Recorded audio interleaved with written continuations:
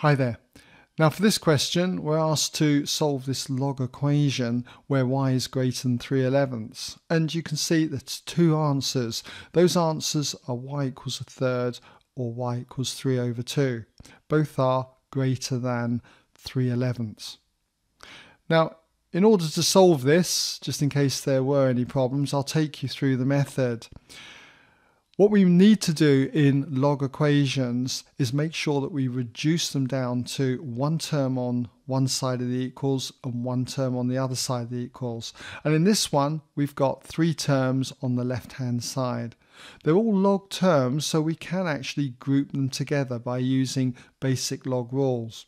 So what I've done is I've pulled out -1 across these two terms here. And that gives me the log of 3 in base 2.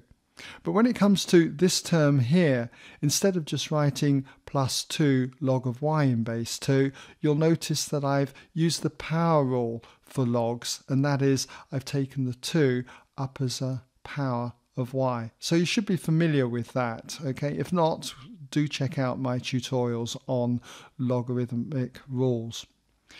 Now that I've got this stage, I can group together these two terms. Remember, with addition, this is the same as the log of 3 times y squared in base 2. So that creates one term there, as I've got, okay, here. And now we can pick up on the subtraction idea of logs, that this reduces to dividing, okay? So you'll see that I've divided here the log of 11y minus 3 over 3y squared in base 2.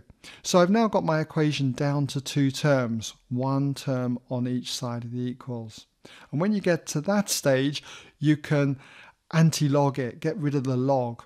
And so for this one, because we're working in base 2, we get 11y minus 3 over 3y squared equals the base, which we know is 2, okay, from here, raised to this power 1. Okay, so we've got 2 to the power 1.